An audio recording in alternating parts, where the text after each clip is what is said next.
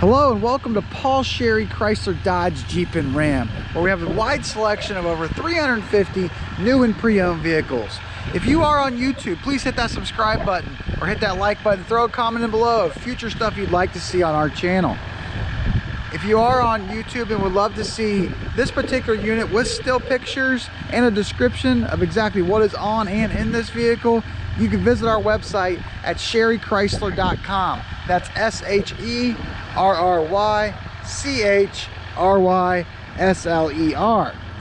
Today we're demonstrating a 2016 Ram 1500 EcoDiesel. This specific unit does have front monitoring system, so when you get too close to a vehicle, it will notify you when you are getting close. This is the Bighorn edition. You're going to get 20-inch factory wheels from this vehicle. Looks like the tread depth on these Mastercrafts are right at 75%. Also on the exterior, you're going to get a factory chrome step-up bore made by Ram. This color, as you can tell, is silver in color. It does not have a bed liner in this, but that is something we could definitely add for you. Whether it's Z-Bar or Line X, we have capability of adding both. This particular unit does have a factory backup camera along with backup sensors, as you can see there on both sides of the back of the rear bumper.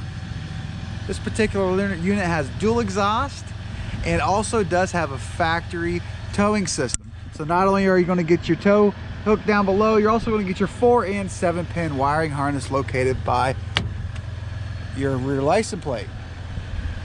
This is a 4x4 vehicle. I'm not sure if I mentioned that, guys. So once again, this is a really nice Ram 1500 EcoDiesel 4-wheel drive. This specific unit can get up to 30 miles per gallon on the highway. That is absolutely insane for a 4-wheel drive crew cab truck. So if you're looking for that fuel economy and still want to be able to use that truck capability, this is the truck for you. This vehicle does have power windows, power locks, and power mirrors. 8-way driver's seat with lumbar, automatic overhead lighting. Onto the inside of this vehicle, on the left hand side of your steering wheel, you're going to have some buttons, the 4 buttons here on the bottom. That is for your instrument cluster, which is located in between your RPMs and your miles per gallon, or your miles per hour, I'm sorry, gauges. In that cluster, you're going to be able to access your miles per gallon, for example. You're going to be able to access how fast you're going as far as your miles per hour. You can also access what radio station you're on, your tire pressure monitoring system, so it'll let you know what each tire is individually. It's a great feature with a lot of information about your truck built into it. Also on the left hand side of the steering wheel, you're going to see the 2 top buttons. You are able to pair your phone with the specific truck, so you can be able to access your phone by clicking the button on the steering wheel, and you can actually have a conversation through your speaker system. On the right hand side of the steering wheel, you're going to have all your buttons for your cruise control. And then on the back side, on the right hand side, there's several buttons to operate your volume for your radio. And then on the left side of the steering wheel on the back, you can also change your radio station. This is a turn knob. So as you put it in reverse, you can see the backup camera, which I told you about outside, automatically comes up. 4-wheel drive push button with an auto 4-wheel drive. You can also lock it into 4-wheel drive if you'd like. Has a factory trailer brake control right there. Obviously your tow button and everything's down there conveniently by your brake control also.